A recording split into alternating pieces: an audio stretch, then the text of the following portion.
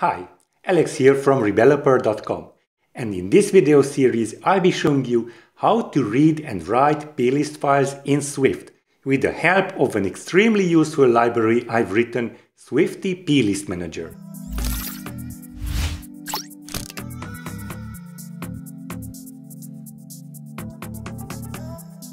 In this first episode I'll show you what a plist file is and how to add SwiftyPlistManager into your project. Loading and saving data is essential for any iOS app, and managing plist files with SwiftyPlistManager is fun and easy. Stick around and learn how to read and write plist files in Swift. Fortunately, there are a lot of ways you can accomplish reading and writing. There is core data or user defaults. Recently, JSON is quite popular. If you wanted to go the natively supported plist way, then you would quickly realize that it can get cumbersome really fast. That is why I have created SwiftyPlistManager as a helper in my own projects.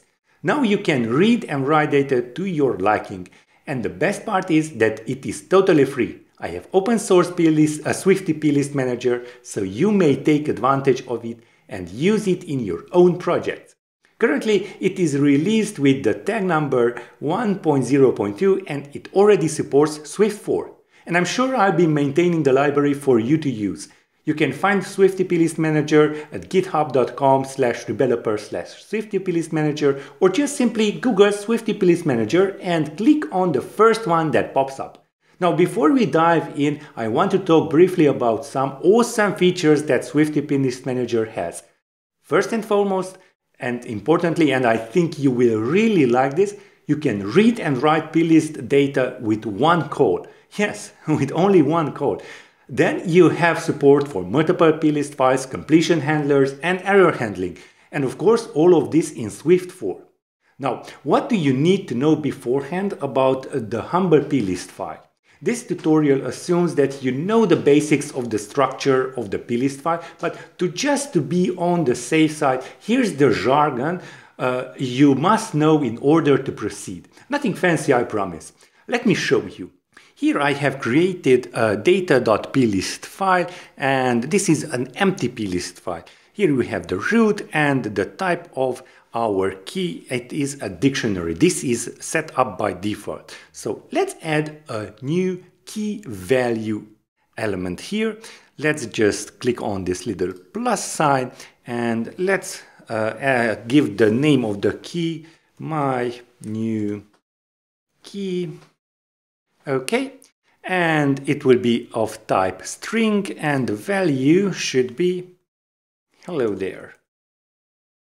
Okay, and as you can see, we have a key, my new key. You can reference this value by calling this key, and the type of our key value is string. And as you can see, there are a lot more value types: arrays, dictionaries, booleans, data, date, number, and strings. And all of them are supported by SwiftyPlistManager. So that covers the basics of how plist works. And now let's just jump right into it and let's add SwiftyPlistManager into our project. But first we need to create a new project. So go ahead and open up Xcode and go to File, New, and we will create a new project. And let it be a single view application, and the product name should be, okay, and it should be a Swift project. Let's go ahead and click on Next and drop it onto our desktop, and I will just create a new folder here. Let's create that, and let's create our project. Okay. Now that we have created our project, it's time to find SwiftyPlistManager on GitHub. So go ahead and open your favorite browser and go to github.com/rebeloper/SwiftyPlistManager, or just type into Google and you will find it. Okay, now there are two major ways you can add SwiftyPlistManager into your projects. The first one is the easiest one, but not the recommended one, and the second one, we will get that in a moment. So the first one is manually. So go ahead and find this green button, clone or download, click on it, and you will have an option to download the zip file. So go ahead and click on that, and we will download it from GitHub. And now open it, and as you can see, here we have a README file, of course, and SwiftyPlistManager example, and the Xcode project for that example. What you need to be aware of is this SwiftyPlistManager file and these data and other data plist files. If you want to add your SwiftyPlistManager manually, then you just go ahead and drag and drop this SwiftyPlistManager.swift file into your project. And that is all you have to know. So let's just go ahead and, let's say, import Swifty. Before we do that, let's just build and run. So the Xcode project will see our SwiftyPlistManager, and now let's add import Swifty.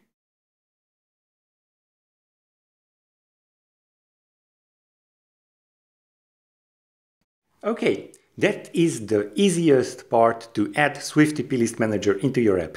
Now we will go through the safest part, the recommended way to add SwiftyPlistManager into your app, and that is through Cocoapods. So let's just delete this file and let's move it to trash.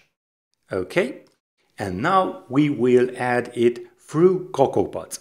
So go ahead and open up Terminal. And let me just make this a little bigger with Command+.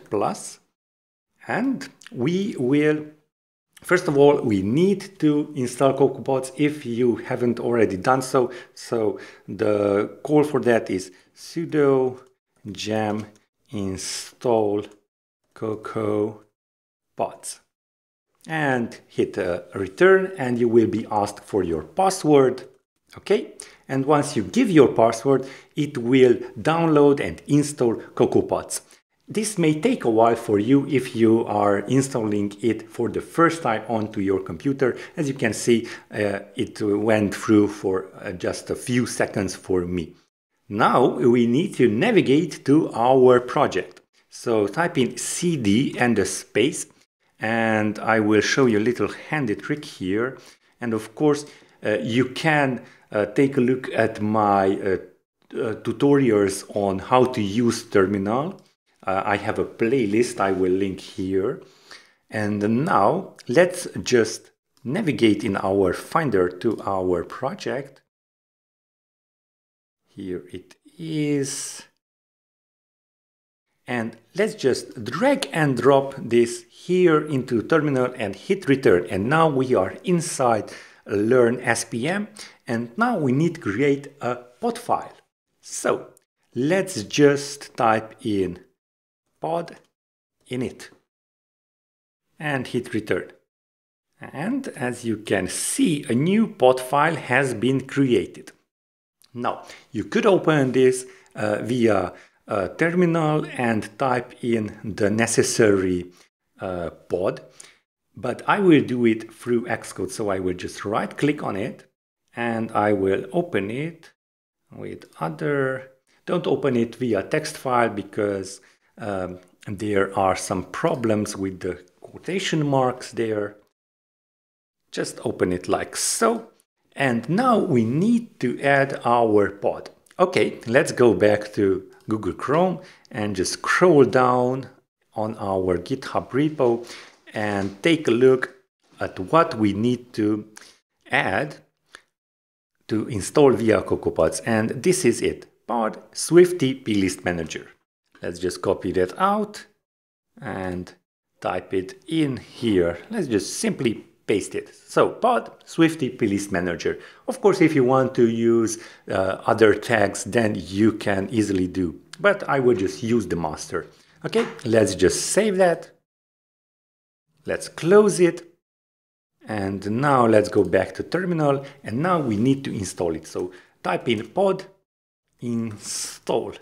Okay, hit return, and it will be installing SwiftyPlistManager, and that is all you need to do. Great. Let's take a look at it now. Let's go back here. Of course, you need to close the Xcode project, and from now on you have to work inside the Xcode workspace. So let me just open that up. Here you can see our pods, our pod file, of course, and here is SwiftyPlistManager with the required files. Okay, let me just open up Learn SPM and go to the view controller, and we will start from here in the next video. So I will see you in the next video, where I will show you how to use SwiftyPlistManager inside our code. We will talk about the functions that you can use to save, read, and write plist files. So I hope you like this lesson. If you liked it, please give it a thumbs up. And of course, if you want to do so, please subscribe. You can find the subscribe button down below. And I will see you in the next one.